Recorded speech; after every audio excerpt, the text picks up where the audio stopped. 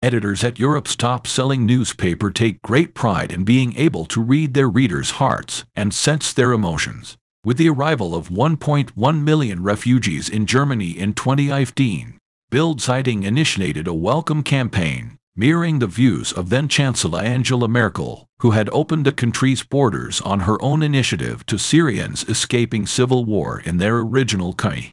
The call was answered by Germans. In sports halls, churches, and even their own houses, they set up camp beds for their rivals and waved balloons, draped bunting on lamp posts, and provided food pack. This makes the latest advertising campaign from Bild, the popular newspaper in Germany, all the more remarkable. It has issued a highly contentious 50-point manifesto teaching migrants how to behave as the nation confronts a national culture clash, with a front-page title, "Germany, we have a problem." The document states, "We are in the middle of a chaotic world. Since Hamas' terrorist attack on Israel on October 7, we have seen a rise in hatred directed against Germany, our democracy, and our ideals. Many people in our nation are against our way of life. Those who take pleasure in killing defenseless bystanders, those who ban women from wearing pants, those who teach their children to hate others because they are infidels, non-believers, and those who listen to radical preachers because they desire a different society. Germany ought to refuse." Bild refers to its credo as a sort of house rules for all German citizens, but immigrants are the target audience by far.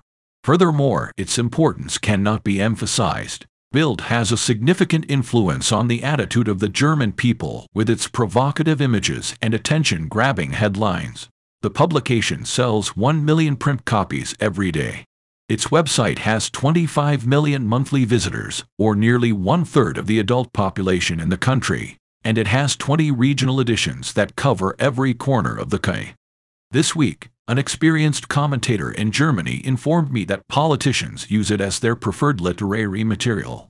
In a notable testimony, Mrs. Merkel's predecessor, Chancellor Gerhard Schroeder, stated, "To govern, I need Bild Daily, the Bild Sunday edition, and the TV." Additionally, Ursula von der Leyen, the chairwoman of the European Commission today, attended the powerful dinner parties hosted by Bild's editors at Bild's Berlin headquarters while serving as a senior minister in Mrs. Merkel's cabinet during the 2015 immigration crisis. Thus, a few weeks ago, when the paper's manifesto showed up on newsstands, people took note. For Germany and its increasingly tense relationship with mass migrants, the move represented a dramatic turning point. 3 million illegal immigration and asylum seekers since the start of 2015 have had a significant negative impact on the economy. The Federal Employment Agency revealed this week that despite Germany's economic crisis, 6 out of 10 assistance beneficiaries are immigrants who are healthy and able to work. Many are women who have been in the nation for a long time, and many are between the ages of 16 and 25. Germany, the former industrial powerhouse of Europe, will have spent £30 billion on housing bills and various government giveaways in 2023 alone, ranging from unemployment benefits to integration workshops. Meanwhile, living standards are falling and green energy costs are skyrocketing. For several decades, Germany achieved economic prosperity by controlling the world market for high-end automobiles and specialized manufacturing. The average worker could afford a house, a decent automobile, and an annual family vacation in the sun because half of the economy was based on exports. Not anymore. A recent survey revealed that a large number of small and medium-sized enterprises intend to go overseas, and last week the iconic German automaker Volkswagen announced job layoffs, citing a decline in demand for electric cars as home energy costs continue to climb. Concerns regarding the condition of the nation's social structure can now be included in the mix as Germany deals with the aftermath of an extended period of almost unrestricted immigration. The new Germans are held responsible for escalating crime rates, a scourge of sexual assaults on women, particularly at festivals and swimming areas, and the growth of gangs that carry guns and knives. In certain cities, they have established virtual no-go zones that even the police are reluctant to enter. In addition to the animosity that permeates these neighborhoods, police claim they lack the manpower to respond to every incident that occurs there. There are concerns that Germany has become divided into two distinct societies. The first is an orderly society where people work and pay taxes, and the second is a society where people rarely have regular jobs and frequently choose to rely on benefits. According to a Harvard University survey, many migrants in Germany are still clinging to the strict, orthodox Islamic traditions of their home countries rather than assimilating into the liberal culture of their new country. Women are frequently the targets of domestic abuse or are subjugated by men. According to the article, some people never even learned how to hold a pencil. The warnings of the late foreign policy maestro Henry Kissinger, a Jew who left Nazism for the United States in 1938, should be added to this depressing perspective. Just a few weeks before he passed away on Wednesday at the age of 100 in October, Kissinger granted German media Die Welt what turned out to be his last interview. It was a grave mistake to let in so many people of a totally different culture, religion, and concepts, because it creates a pressure group inside each country that does that, he added, expressing his disgust at German street celebrations for Hamas atrocities. In actuality, weeks after the first significant influx, Merkel's vision of a multicultural paradise in Germany started to fall apart. In 2015, 1,200 women were the target of a major sex attack by 2,000 men who were organized into gangs during New Year's Eve festivities in Cologne's stunning Cathedral Plaza. Police described it as a wholly new dimension of crime, alleging that young guys of Arab and North African descent were behind it, having painstakingly prepared their sex act. The rioters threw fireworks into the throng to confuse and terrify their female victims before they attacked. Merkel expressed her unease, calling the scenes abominable. Running a refugee center in Cologne, Franco Clemens subsequently remarked in an internet forum, "It felt like the ground was being pulled from under our feet." A large number of individuals who had previously embraced the hospitable culture were now afraid. Many supporters of migrants were lost. These reservations have increased in frequency throughout the years. Security officers conducted anti-terror raids on 54 mosques around the nation earlier this month on the suspicion that some of them may have been harboring Middle East terrorist sympathizers who were inciting anti-Semitism among attendees. The left-leaning administration of Chancellor Olaf Scholz is also pushing a new bill through the Bundestag and increasing the deportation of offenders who were born outside of Germany and asylum seekers who do not have the right to be there. However, the leader of the nation's police union, Rainer Wendt, believes that this is all coming too little, too late. He has stated that roughly 50,000 people will be legally required to leave the country. However, deporting them to their countries of origin will take more than 80 years at projected removal rates, during which millions more people will have come to this country. Any child who can do simple arithmetic can see through the treat. The European Parliament member for the hard-right Alternative for Germany, AfD, Maximilian Krah, expressed his alarm over the party's rapid rise in the polls. What happened in Germany in 2015 was error. We are unable to bring in and provide for every member of the Global South. If this route to hell keeps going, it will completely destroy the nation.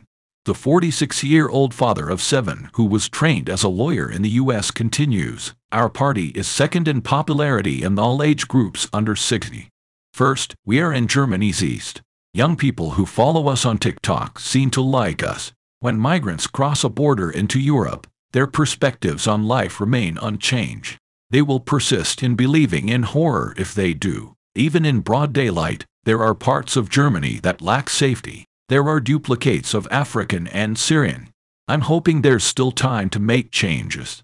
That's also what Bild wants, in a way. Its manifesto covers a wide range of delicate subjects, including the widespread hate of Jews, homophobia, maltreatment of women, and the epidemic of bad manners. Since the terrorist attacks on Israel by Hamas, the latter issue has gotten worse in Germany. Jews' homes have been painted with the Star of David, and a synagogue in Berlin has been set on fire. Israel's security is a matter of German national interest against the backdrop of the darkest chapter in our history, the Holocaust, states Bild's Manifesto. It is not negotiable to stand up for Jews. Everyone is welcome to peacefully express their beliefs here. Free expression does not involve hurling rocks at individuals, beating them up, threatening them, setting cars on fire, or applauding killings. Every permanent resident is required to learn German. The manifesto is even more direct when it comes to women's rights. In the swimming pool, women dress in bathing suits or bikinis. It's also acceptable for them to swim in the Baltic Sea while nude. Here, women who have extramarital affairs are not shunned, much less beaten or stoned. Being a virgin is not a requirement for marriage. Children are not married off in Germany. A man is only allowed to have one wife. Like men, women make their own decisions about what to wear, who to vote for, who to befriend, who to love, and what career to pursue. The woman donning the skirt chooses how long or short it should be. We look each other in the face instead of hiding behind veils. The statement continues, a woman's refusal to a man is final and unwavering. Anything further would be considered rape or sexual harassment. Similar to whistling or yelling at women, catcalling is considered harassment. Bild also makes strong statements about love and sex. Women can love women, and men can love men. The issue is that anyone finds that objectionable. Kickback at the manifesto has not occurred, as there would inevitably be here from the pro-migrant, Twitter-obsessed, Guardian-loving left. In complete contrast, its message is long overdue, according to several Germans I spoke with in Hamburg and Berlin, as well as some Iranian migrants. Regarding matters of culture and religion, the manifesto is as resolute. Germany, cheers. Here, wine and beer are integral to our culture. Be mindful of it, and refrain from drinking if you so choose. There are no unbelievers for us. We don't set flags of nations we disagree with on fire. In Germany, one is not in the right position if one cannot stand mockery of politicians, celebrities, gods, or prophets. Lastly, it discusses criminality and the rise in the number of recipients of public assistance. We don't use fireworks unless it's authorized. Cutlery should be kept in the kitchen, not in our pockets. Since taxes are the cornerstone of the state, we pay them. We expect everyone who is able to do so to look for work and support themselves. Social services assist those who are unable to work yet are in need of money, not those who choose not to work. This year, at least 250,000 refugees have entered Germany.